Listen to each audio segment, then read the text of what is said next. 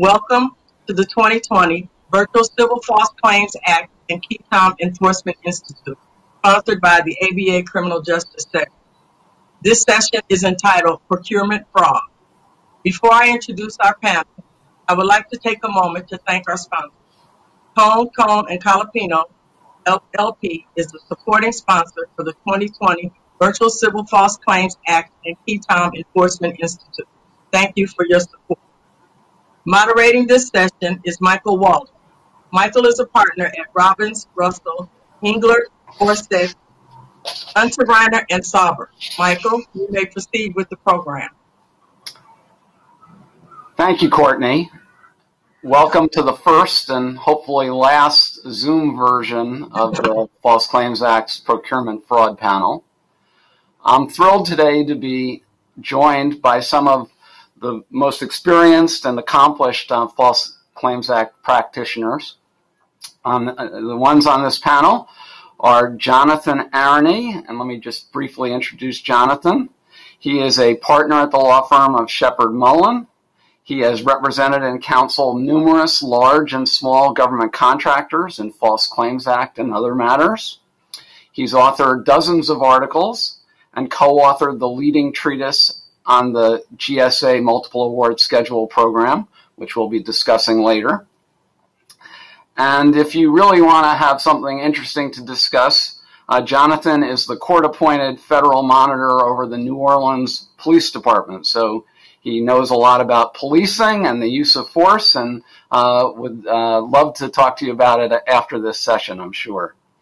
Alicia Bentley is a senior trial counsel at the Department of Justice. She has been litigating False Claims Act cases for the government for more than 20 years.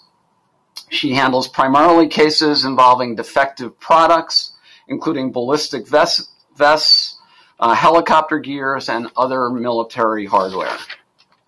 Although Alicia also recently mentioned that she's all of a sudden started to learn a lot about vaccines, which is a slightly different area, but shows that she's keeping up with current events. Vince McKnight is the Washington, D.C. managing partner of Sanford, Heisler, and Sharp, and is the co-chair of the firm's whistleblower practice. Along with handling employment discrimination and wrongful discharge cases, Vince has represented whistleblowers in sealed and unsealed False Claims Act key tam suits around the country, and has won victories and settlements in many of them. Like the other panelists, many of Vincent's cases have been federal procurement fraud cases.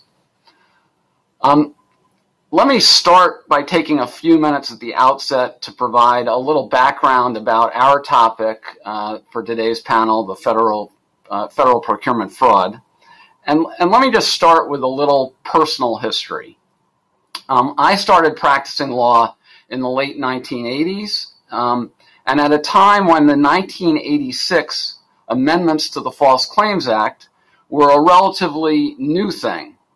The False Claims Act, while having been around since 1863, had long sort of gone dormant and sort of was in disuse until the 1986 amendments. And it's worth noting that the original False Claims Act, the 1863 version, arose because of federal procurement fraud. It was the moldy blankets and the guns that didn't work during the Civil War that led to the passage of the act. And the inspiration, similarly, the inspiration for the 1986 amendments was the Reagan defense buildup in the 1980s.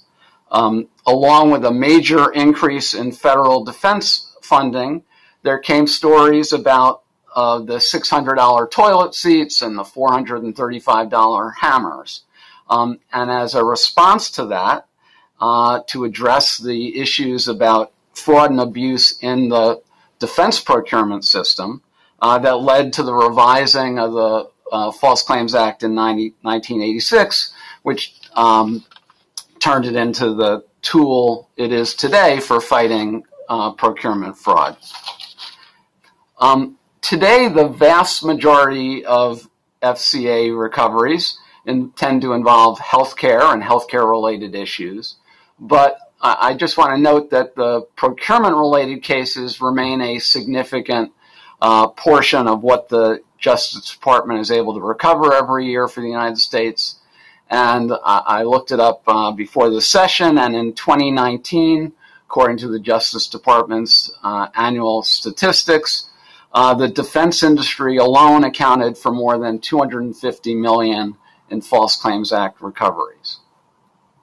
So what we're hoping to do today with this panel is to discuss some of the leading types of cases that one typically sees in the federal procurement area, discuss what the common fact patterns are that you see in these cases, how relators counsel and the government go about investigating and developing these federal procurement fraud cases, and how defense counsel approach defending these cases, and what are the common legal defenses and factual defenses that government contractors use when faced with False Claims Act cases.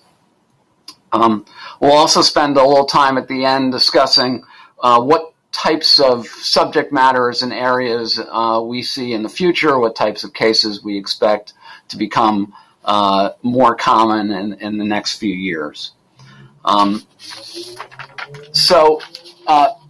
Before we jump into the topic, I do want to take just a moment for really a personal note. When I started in the late 1980s, and when Jonathan Aronie also started, we were both at the law firm of Fried Frank as brand new associates. And the young partner who was starting to focus on this was then basically a new area of the law, the revitalized False Claims Act, was Jack Basie. And I know I speak for Jonathan that he was a wonderful teacher, a wonderful mentor, and a wonderful role model. He was one of the founders of this conference, the National Institute for the False Claims Act in Ketam, and he was a fixture at it, a speaker at it for since the beginning. I won't repeat what others have said over the last few days of this conference about what a wonderful man Jack was, but I would urge you to listen, if you have a chance, to the remembrances of Doug Baruch yesterday, who really, I thought, captured Jack's very vibrant and large personality. I'll just say that Jack will be missed by his many friends, and that's really just anyone who has ever come across and met Jack, because you couldn't know him for more than 30 seconds without becoming a friend. We'll all miss his loud and infectious laugh, his amazing enthusiasm, his great and good cheer, and also the insights and the encyclopedic knowledge of the False Claims Act, where he was the expert, at least for many of us. I think this conference and many of our lives will not be the same, and will be considerably poorer without him. He's in our thoughts, I know. Let me turn back to the question at hand, the Procurement Fraud False Claims Act panel. And you'll see in your conference materials that we have a PowerPoint slides, and they're loaded up today also. But we're going to use these PowerPoint slides really just as more of a resource for you. You can go back to them. They're in your course materials. You can go back to them, and they're wonderful nighttime reading, bedtime reading for everybody. We may refer to them occasionally, but mainly just to frame the discussion. We're not going to be marching through them one by one. Hopefully, it'll be a more free-flowing discussion, and that'll be, we hope, more interesting for everybody. So after saying I'm not going to march through the slides, we'll just move a couple go through a couple slides. Next slide, please. We have in our materials the elements of the False Claims Act. We assume everybody knows that, but it's here for you if you need it. Next slide. We also put in the principal substantive defenses, materiality, which, after Escobar is now, pretty prominent in every case. Ambiguity, which is something that, especially in the procurement area, is always a major defense, and lack of wrongful intent. And I think we'll be coming back to them during the course of our discussion today, but we wanted to, at least at the beginning, have them out there and in your course materials. Next slide, please. The three areas that we thought, when the panelists talked about it, seemed to be the ones which had the most current interests, that seemed to be most prevalent in the federal procurement area, had to do with GSA multiple award schedule contracting, Department of Defense contracting, and Department of Energy contracting. So today we will discuss those three types of False Claims Act cases, three areas where False Claims Act cases commonly arise. And then, as I say, at the end, we hope to discuss a little bit maybe what the new developing areas will be. Next slide, please. So, government multiple award schedule contracting. Next slide. Let's start, Vince, with you. Could you just talk briefly about what the primary types of GSA schedule cases, what they are, and what are the common fact patterns for those types of cases? Sure, I'll be happy to do that. Can everybody hear me? The first two things you saw on the slide here are the price reduction clause and the commercial sales practices format, and in many respects they go hand in hand. At the formation of a GSA contract, contractors must upload all their prices that they are going to have for the various products into the system. And that during the formation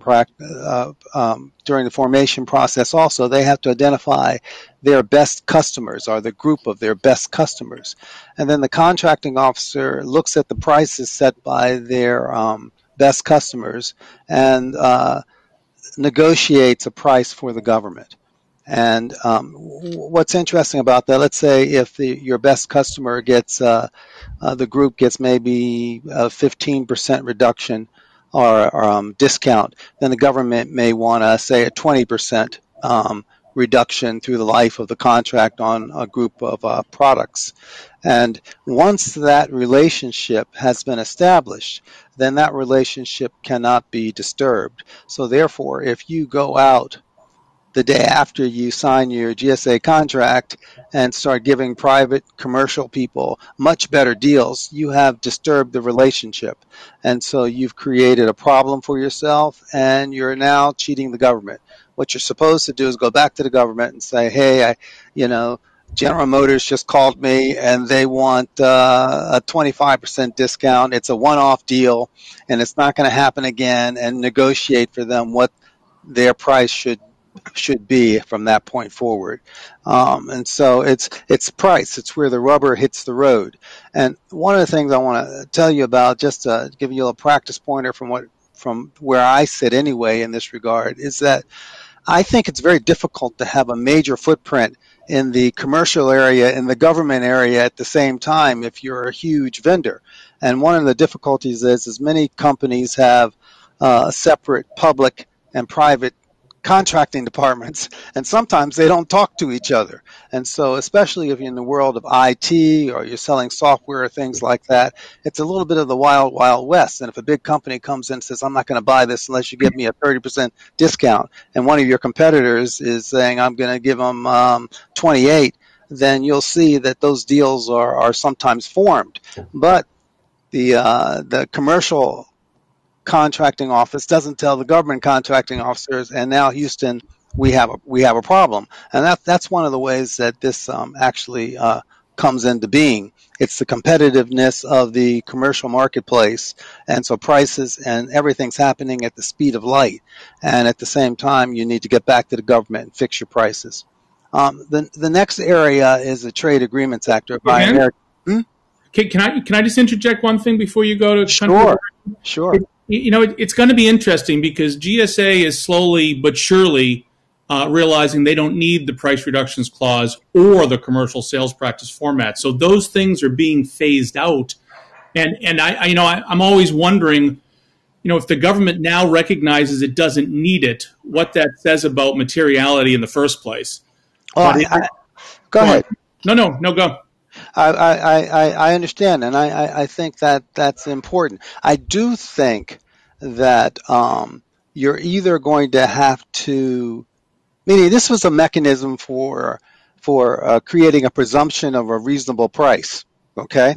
And so that was one way it was being done. So if you don't do it this way, you're going to have to do it the other way, which is actually bring in the prices, have a discussion about your prices, and then establish some baseline reasonableness. I don't care how you get there. You're still going to have to establish that and have some truth in negotiation, if you will, and exposing and explaining what your pricing structure is so that the government can know that it got a fair deal in the process. So there are different ways to do it, I agree, but I don't see how you can have government contracting without going through what I think is a very material issue. What's the price going to be, and are we getting a good, fair bargain here? But I agree with you that there are lots of different ways to skin that cat. On the Trade Agreements Act area, that's an issue where the government puts clauses in many of its contracts, not just GSA, that require the contract to conform to the Trade Agreements Clause, which says that we're not going to buy any products that didn't originate in a country that we have a trade agreement with. So an easy way to think about it is we don't have a trade agreement with China. And so technically speaking, we're not supposed to be buying Chinese products under a lot of the GSA schedules unless certain exceptions apply to the particular contract at play. And there are a host of issues associated with the TAA, and it's too complicated. It would take 45 minutes an hour just to get stuck there. I can say one thing, that for the most part, I think as a practical matter, the government buys Chinese products. Alicia, you can correct me or not, but Chinese products. I can't answer that question. She's not allowed to answer that. I want to hear you answer that question. All right. You don't have to answer it. Chinese products are making their way into the United States government, okay? Millions of dollars are being spent on Chinese products every year, from my own observation. And I think oftentimes contracting officers are aware of the fact that Chinese products are coming into the government. And my view is that contracting officers have programmatic needs. They need to take care of their people. And so if there's a war going on in the Middle East and we need a whole stack of laptops that will withstand certain bumps and bruises in an RV or something like that, then we're going to get them, and we need them now. And whoever's clamoring for the equipment doesn't care where they came from for the most part. And so the contracting officer is just trying to keep his people happy and keep the show on the road. And I think that affects things. So I found that as I was filing these cases, we were starting to discover that the contracting officer was more than aware of the fact that he was getting Chinese products. And another way he knew is because there's something called drop shipping. And drop shipping is where they order the product and it actually comes from the manufacturer in a big box. and the box has Chinese writing all over it. So it got hard to say that the contracting officer didn't know that he was buying Chinese products. So poor Alicia goes, I filed a case, and she goes to the contracting officer and says, did you know about it? He goes, well, I did notice those characters on the box, but they do make a good widget. And so then at that point in time, we have a materiality issue. And I think that for that reason, Trade Agreement Act cases are difficult to pursue right now, at least under the current standards of materiality. There used to be issues of knowledge because our intent associated with this, because of the fact that sometimes the supply chains are murky. But now I don't think supply chains are murky anymore. People know where they're getting stuff from because they have these wonderful computer tracking services. They can tell you where every single widget came from and the date that it was manufactured there. If you dig into enterprise management resource systems, where stuff came from.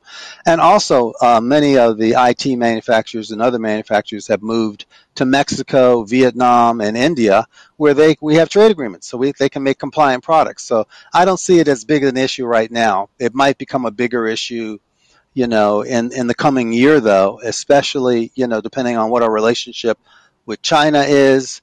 And also, it might become a bigger issue if Grassley's amendments about materiality, which are pending and probably up for discussion in the first quarter of next year, go through. That'll change the game, and that might become more of an issue once again. It is. I agree with you, Vincent, that I think we're going to see fewer of those. It is interesting, though, to look back, because the TAA created this almost cottage industry of what I call serial relators, right? These guys who would find a computer that they thought was made in China and then sue 30 GSA contractors at the same time. And you had, I think it went from 2005, there was one of those, and then 2006, and then 2007, and then 2008.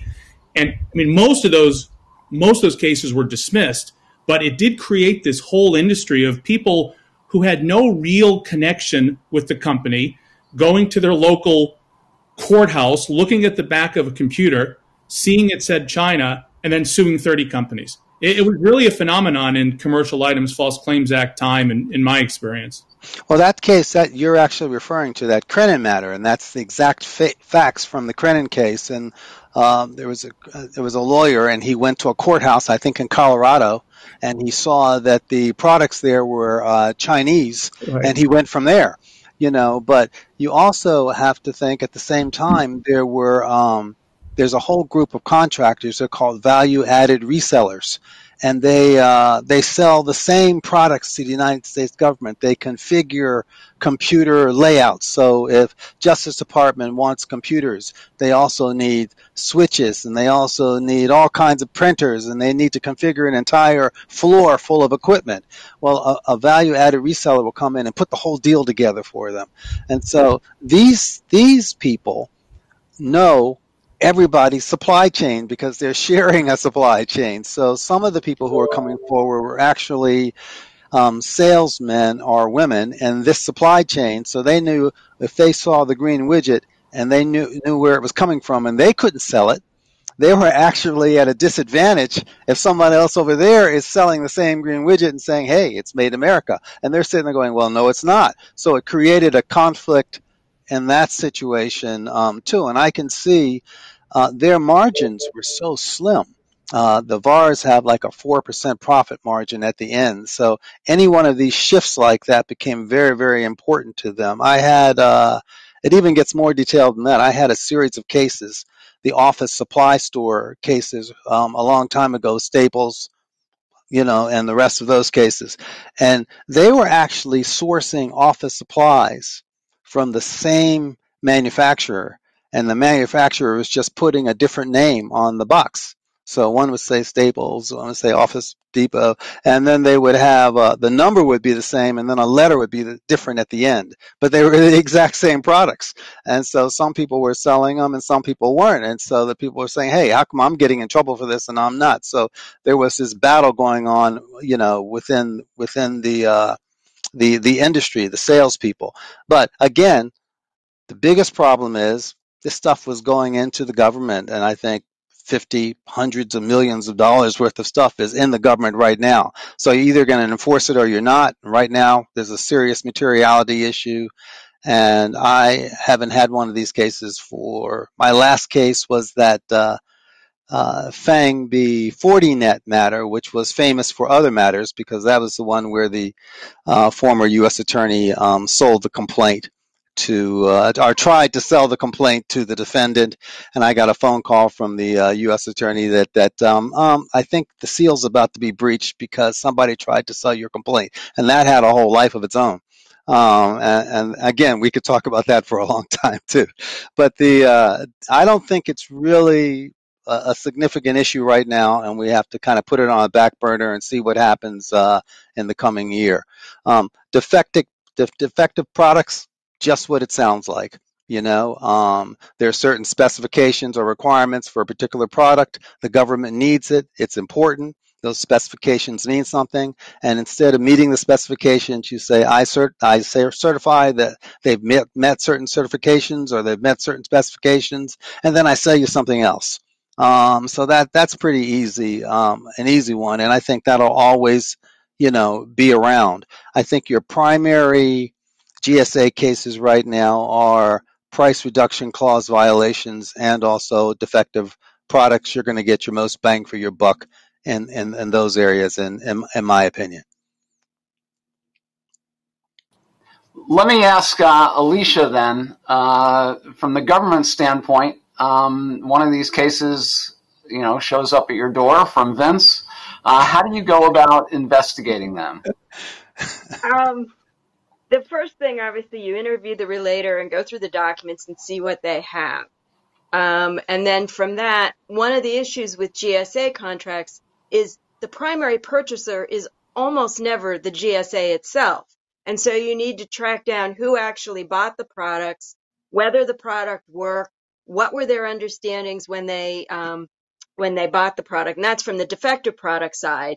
On the price reductions and the trade agreement and the commercial practices issues, those you're dealing with the GSA contracting officer. And you want to talk to those people post Escobar. You want to talk to them sooner rather than later. Because even if you can show fraud on the part of the conduct of the defendant, you need to know that the people in the government are not going to say, yeah, we knew it and we didn't think it was a big deal. Because post Escobar, that's a huge problem. So that has changed things quite a bit in our scheduling of how we investigate things. I tend to usually do a pretty early subpoena. My younger colleagues do CIDs. I've not really been a fan because I remember when Janet Reno had to sign them herself, and it took 16 months to get one. So I just find there's nothing to focus the attention like an IG subpoena served by a nice federal agent. Jonathan, the IG subpoena is sent to your client. How do you approach defending one of these GSA schedule cases? Well, the first thing you do is you realize that the subpoena has no bearing on reality at all. That the IG is asking for 1,000 times what the government actually needs to figure out its case. So the first thing you do is you call the IG and you say, let's be real here. And 99% of the time, the IG works with you to come up with a reasonable subpoena in a reasonable time frame. But I do love the concept that, I'm sure Alicia doesn't have this, but many in the government have, that industry can just press a button and all of a sudden all these documents appear in a nice pile. We cannot do that any more than the government can do that. I mean, if you could produce them in a nice pile, that would be a big change, but you never do. I get them and they come in and they're like in garbage bags. Well, sure, if the government could ask for what it actually needed, then we'd produce it in a pile. I view this, once the subpoena's served, it's like an invitation to a party. And then you get the invitation and you decide, do I want to go to the party? Or what time do I want to come to the party? What do I want to bring to the party? That's the big question. Well, let's ask Jonathan that question. You're being invited to the party. How do you approach that invitation? Do you want to cooperate? Do you not want to cooperate? What's your advice to your tends to be your advice to your clients about that? Right. Well, first, we always cooperate, and frankly, we in industry want to figure it out just as much as the government does. I know that's often not believed, but we, like, the moment we have a hint of anything wrong, we spend a fortune on a thorough internal investigation. Michael, you and I have done those together for years, so you know what I'm saying. So we very much want to figure out what the truth is. If we figure out that there was a problem, then we just say it and we pay back the money. The issue usually comes up in my experience is that, and I'll brace myself for Alicia to yell back at me here, but in that the government comes in and the government's view is usually, let's just not worry about liability. Let's just talk about how much money you're going to pay us. And whereas I want to focus on liability, I want to focus on whether there was actually a fraud. So I want to get into the government contracts issues. The things Vincent talked about, the price reduction clause, the commercial sales practice format, those are very complicated statutes with 1,000 different exceptions to them. I want to figure out that to see if there really was a fraud before I start thinking about whether we owe any money. So the investigation, Michael, is what's most important to me right up front. And I'll ask both Vince and Jonathan, what's the end game here? How do these cases tend to get resolved? Well, in my experience, they typically get resolved by us beating the government into submission with a check. Can I go back to something you said earlier? Yeah. I think I've had a lot of experience where the defendants have come in, and most of my stuff is defective products. And sometimes they come in and they say, well, we tested these and maybe, and when somebody comes in, honestly, in the beginning and says, yeah, we did whatever to it and it just doesn't seem to be working. And we know you have some bad documents because you showed them to us in that first presentation. Let's talk about how to deal with this. And those actually go great. I'm not, I've been at the department 23 years. I don't need another big settlement to make me feel good about myself. I sit down and say, okay, well, here's what we need to do. And in certain circumstances, we have, structured things so that the product would get repaired. Because sometimes it's more important that we have that widget in a functional area than spending tons and tons of money on litigation. For me, the problems are when you come in and you want to talk about these defenses, and I'm looking at a document where somebody who's tested the product says, wow, these don't work, and we're telling the government they do work. And your argument is, you didn't really say you wanted it to work. That's not going to gain any traction with the government. Or you're arguing that, the other people have settled, so you don't have to pay any money. There are arguments you make that are, not you personally, Jonathan, because I know you would never do this, but there are defense lawyers who come in, and after they leave, I have to just pound my head on the table for a while till it stops hurting. Well, I can say that cooperation works. Because I've seen it work. And I mentioned earlier that J. Fang versus 40 matter, and that's one I told you where the U.S. attorney, former U.S. attorney, tried to sell our complaint to the defendant so the defendant could get sort of a heads up on defending our False Claims Act matter. And the general counsel for 40net was approached, and he immediately called the Justice Department and said, hey, this guy came in, and he was trying to sell us a copy of this complaint. And so it was just like TV. They set up a sting operation, and I think they met him in the lobby of a Hilton Garden Hotel, and he had a wig on and a baseball cap, and he was about to make an exchange with the complaint for money, and the FBI agents jumped out. And I heard that he said, my life is over. But anyway, so the company did the right thing when they were approached with wrong conduct, and they also did the right thing about the Chinese products. In that particular case, they were running products through a plant in Vancouver, Canada, actually changing the labels and putting made in Canada on them without even changing the serial number. So we knew exactly what product it was. Well, they sat down and started working with the government about that. And I think they came out with a real good deal. The government does give companies credit for early and serious cooperation when something goes wrong. It's important. So, Alicia, to your point, I don't disagree with your point. Where we have a situation and we see that there was a problem, like where we agree with it because of our investigation. We'll come right in and do exactly what you said. I mean, and the ones you and Vincent are talking about, I don't think anyone really disagrees with that. I've never met a defense counsel who was faced with an obvious violation who didn't want to go in as fast as you can to cooperate. I'm sure there are some out there maybe, but I've never seen it. Like when we see we have a big problem, we want to get in right away to cooperate.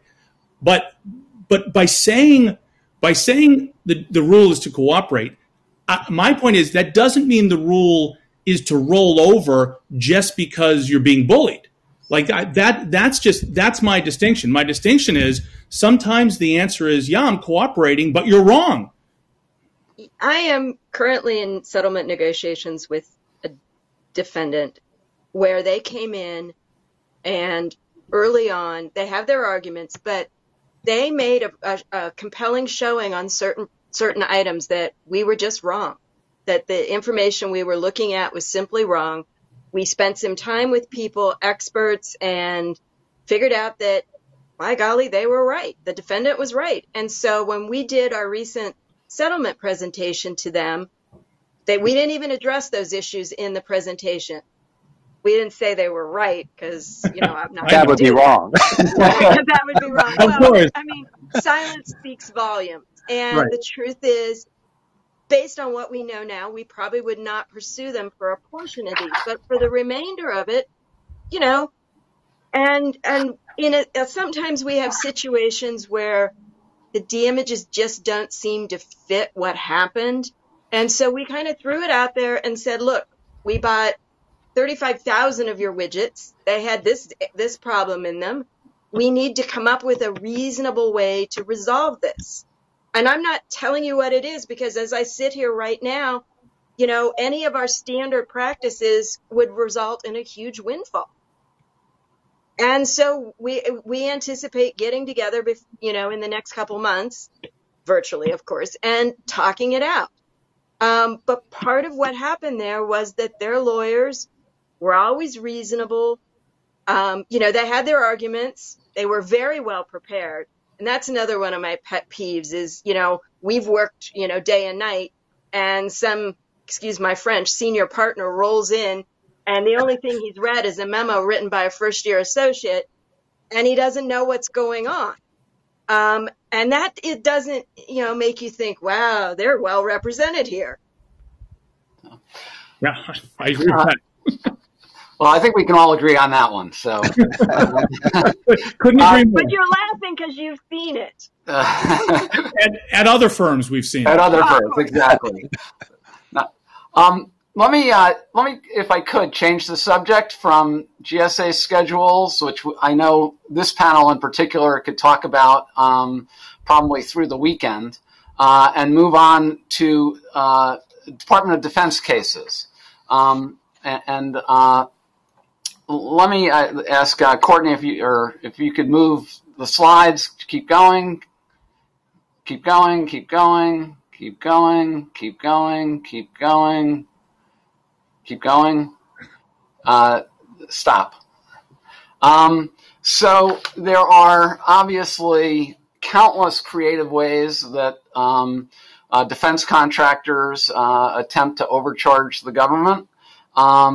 Alicia, though, how about if you could just lay out, we have this slide up of some of the 4 leading ones. If you could just discuss briefly, what the common fact patterns are that your office often sees. Yeah, so first of all, in the Truth in Negotiation Act cases, it's often a situation where they've inflated the price by charging us things they're not supposed to, certain types of overhead, overcharging for things without disclosing it. Those cases largely relate to situations where auditors are going through the stuff, line by line. And I will say, I avoid them like the plague.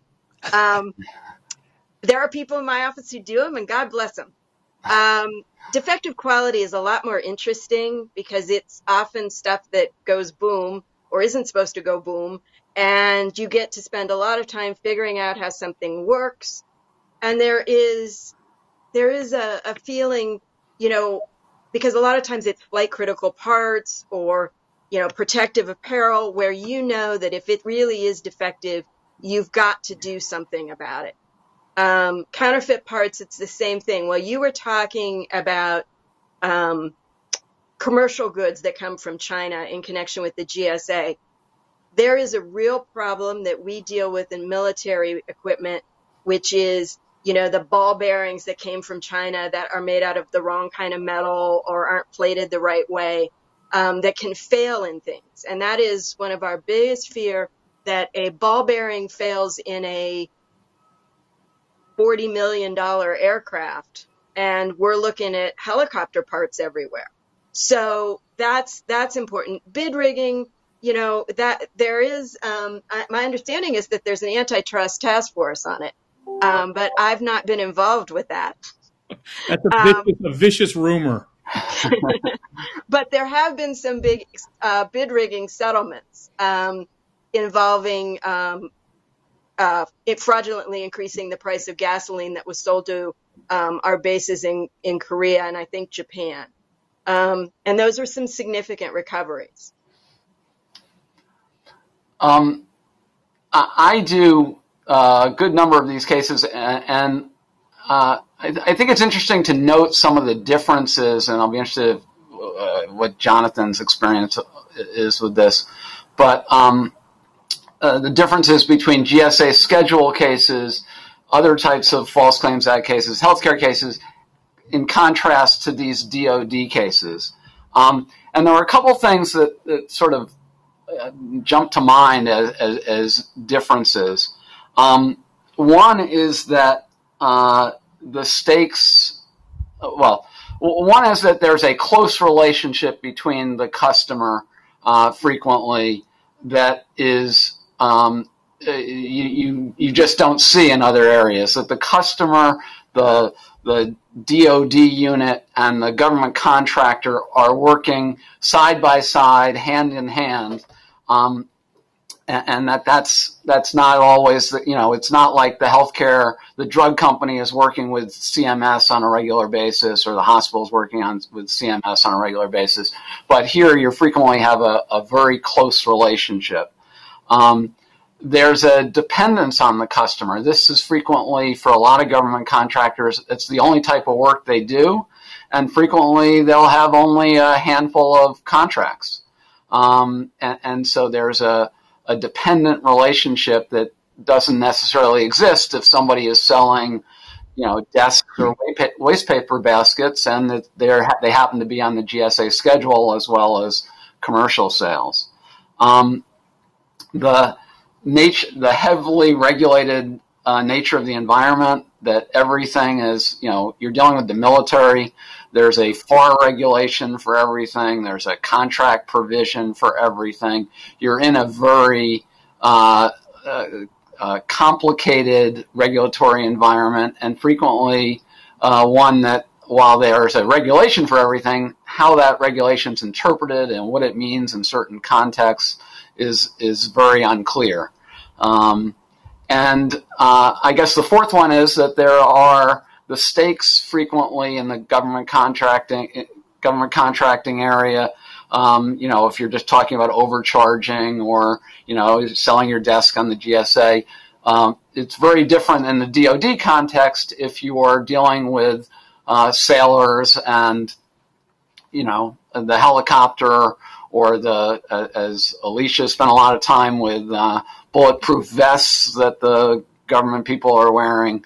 There's really people's lives are at stake, and it's just a different set of issues you have that arise there. I mean, for example, if you get a CID in an ordinary case that's going to be about, whether it's a TINA violation or not, you just talk about negotiating the CID and collecting the documents. If it's about whether there's a counterfeit part on a helicopter and you're that helicopter manufacturer, you want to call up the AUSA and say, I don't care about the CID. What I care about is there are people on my helicopters flying around. And how are we going to get to the bottom as fast as possible about the safety of the helicopters? The amount of money that I, the defense contractor, owe you is way down on the list of issues. The issues we're concerned about are the safety of our product and the safety of the people who are using our product. Those are some important differences, and they again shape the way you respond to things. To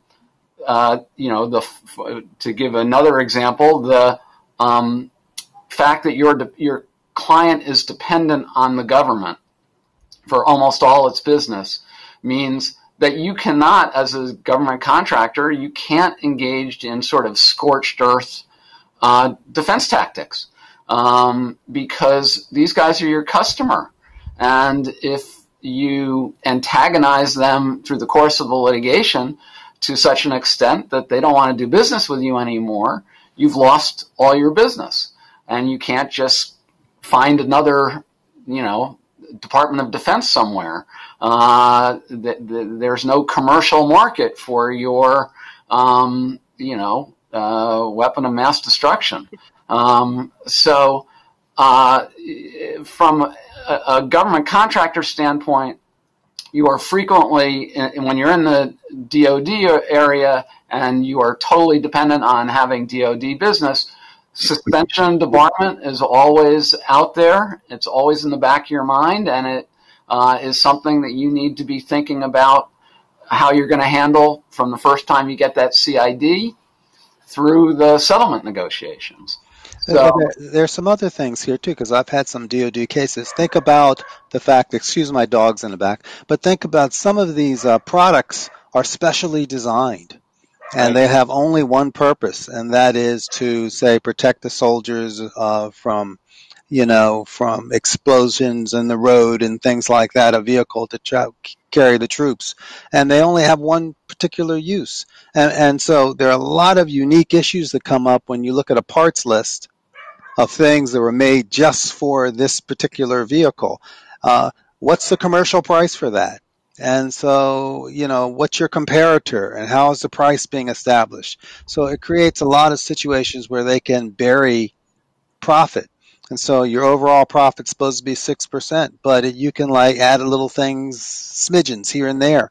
So it is an accounting expert case, and you have to dig into it and find out, oh, wait a second, these bearings, the closest thing to these bearings in the commercial world is X, and these things only cost, a few dollars over here, and there's no real difference. They're being made on the same machines, so it gets into that level of line item detail. So it does present, its own set of circumstances. Can I want to add two more to your list, Michael? Great. In terms of some of these differences. Another one is a very practical matter. The way the investigation gets conducted by the government is quite different. On the GSA schedule side, it's typically the GSA IG, and that's it. Very limited resources. They don't have tons of agencies at their disposal. It's one or two IG agents and maybe an auditor. But on the DoD side, as you're talking about, it's an entire audit arm. It's all of DCAA, and then it's the Defense Criminal Investigation Service, and then each agency wants to have their special agents involved. So it's a whole broader cast of characters and resources they're able to bring to bear.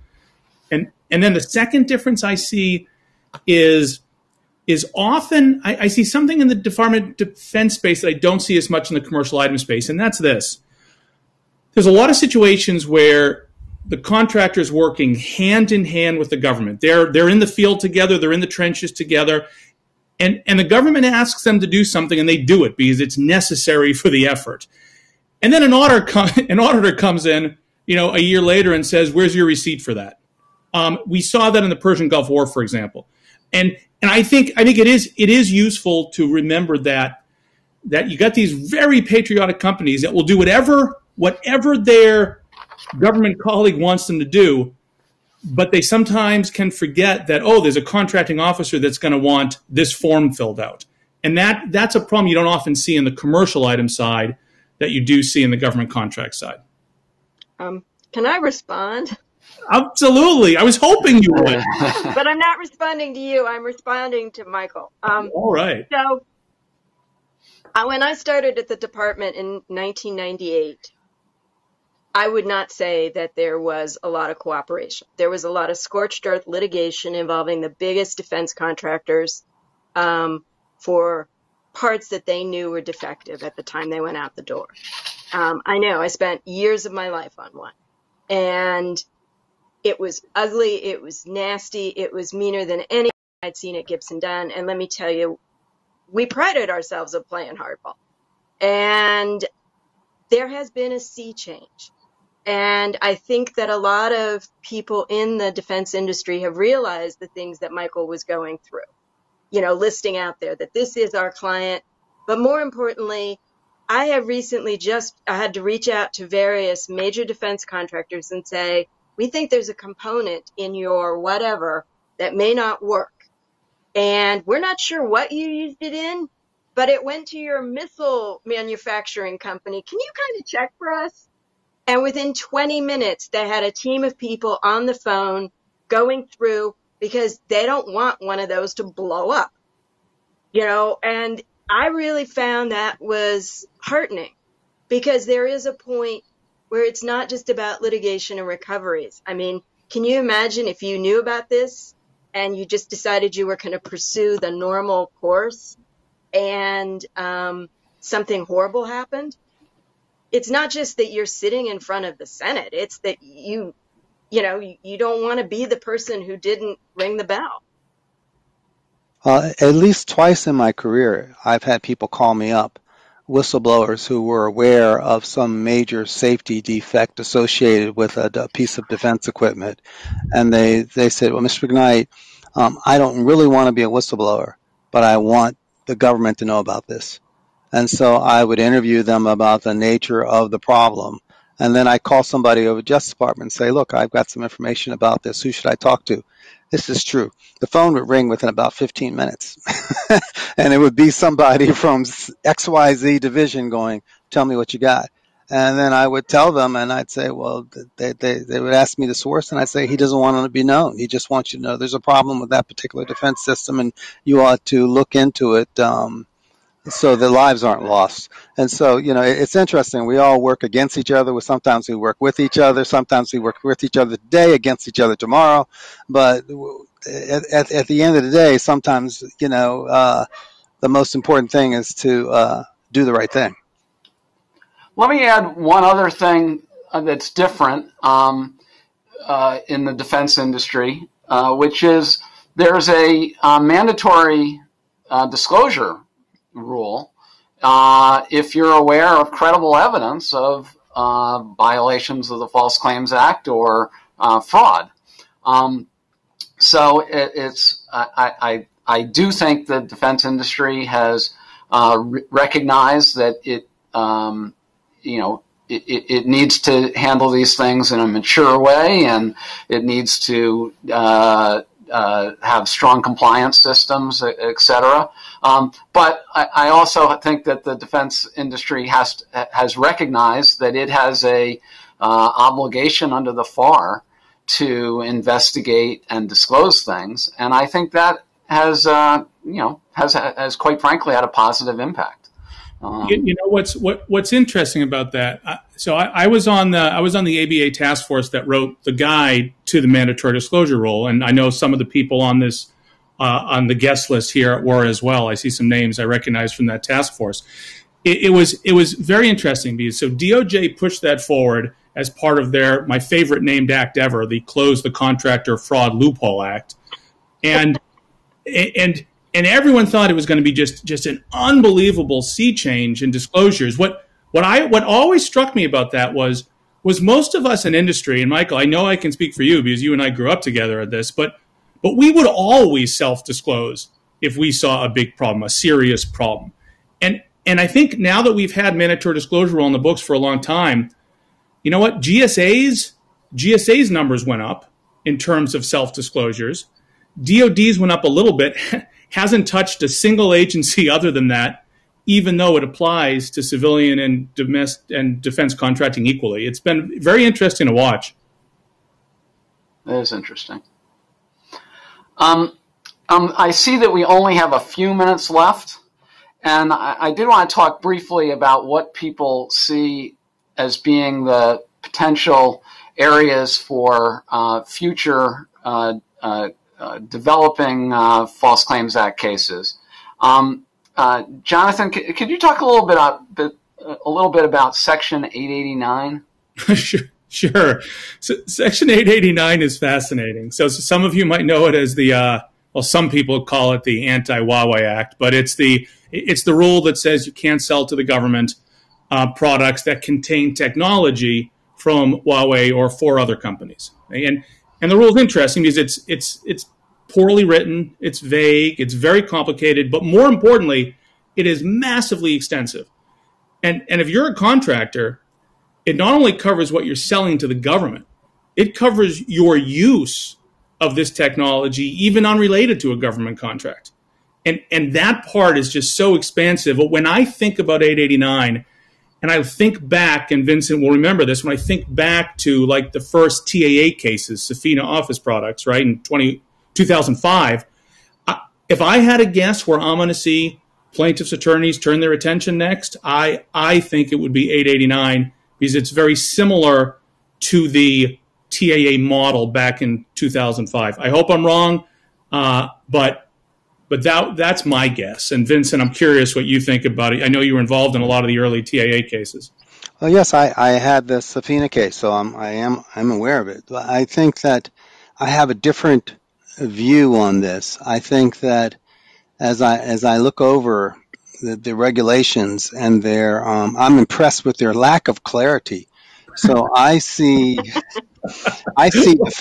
defenses and red flags. Yeah, no, that's fair. I see I didn't know any better. This was unclear. I see materiality issues. I see the government having a lack of desire to enforce this under the FCA. They may enforce through certain administrative mechanisms and things like that, but early on, especially since this just went into effect in 2019, and there's a new one just went into effect. Part of it went into effect August of 2020.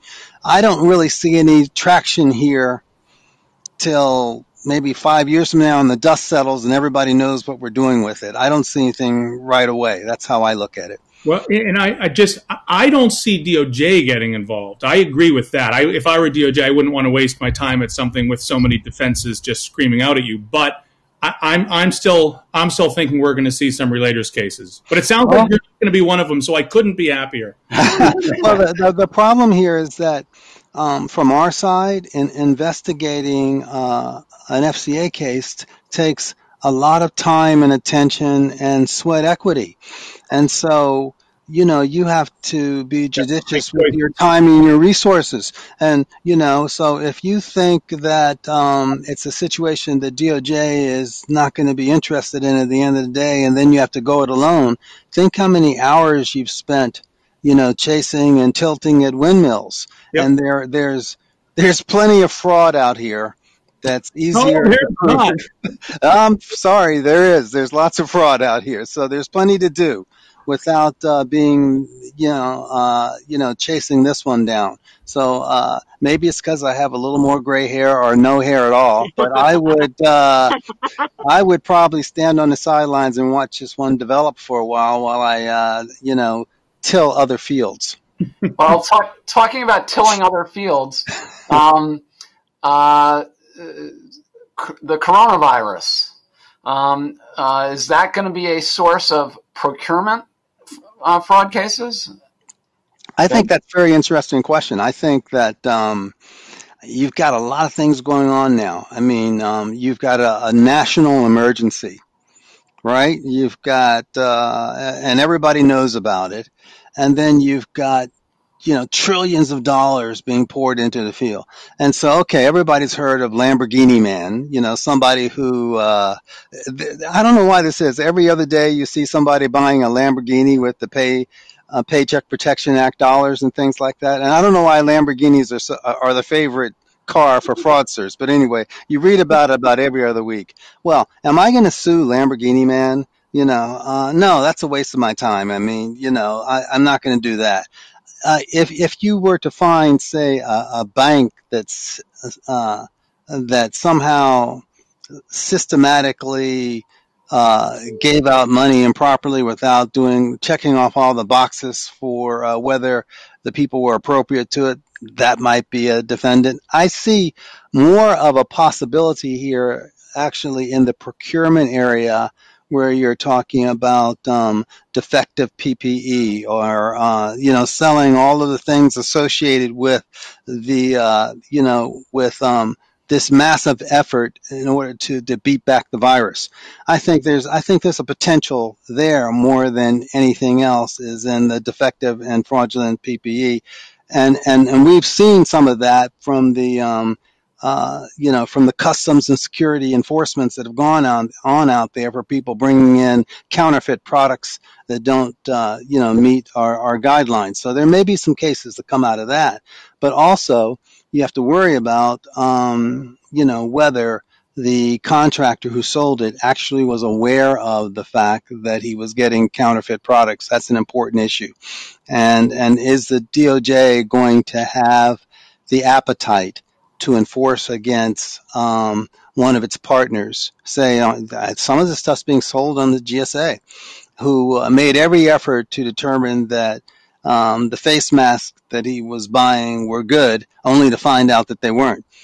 And I'm not so sure that's going to happen in this environment. So again, I'm going to watch and see how things unfold, and you got to wait for the right. I'm sure there's fraud that's going to pop out eventually, but it's not going to be a fraud gold mine because of the emergency that we are faced with right now. That's just my view.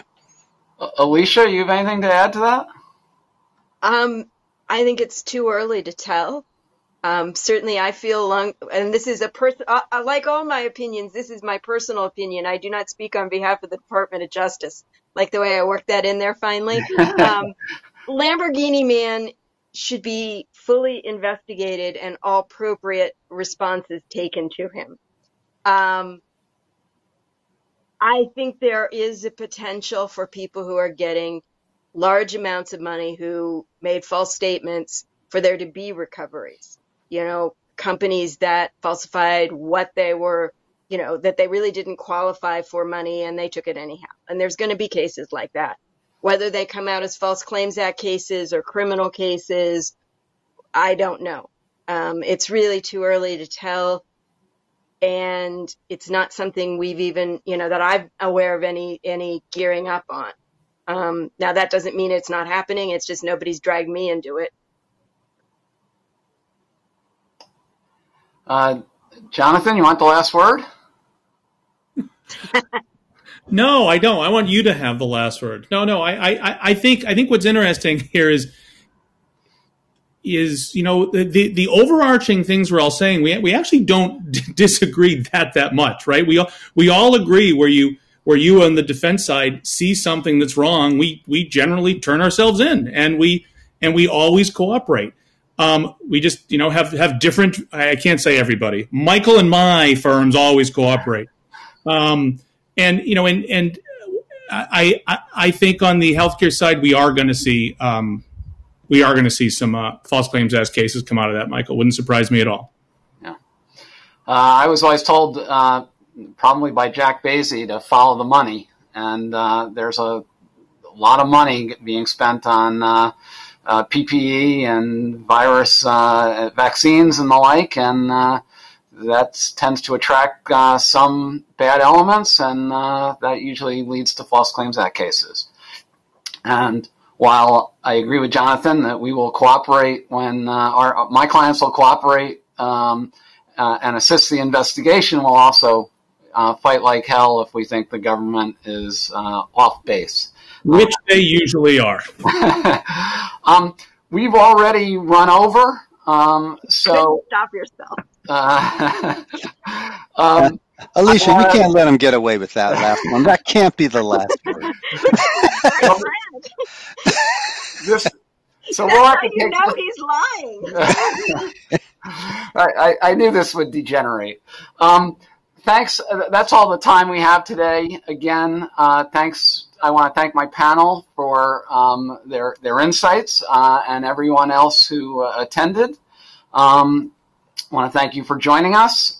And on behalf of the ABA and the ABA Criminal Justice Section, I'm Michael Waldman, and thank you all for joining us. And let me urge you, there's a 2:30 session on loan and grant fraud.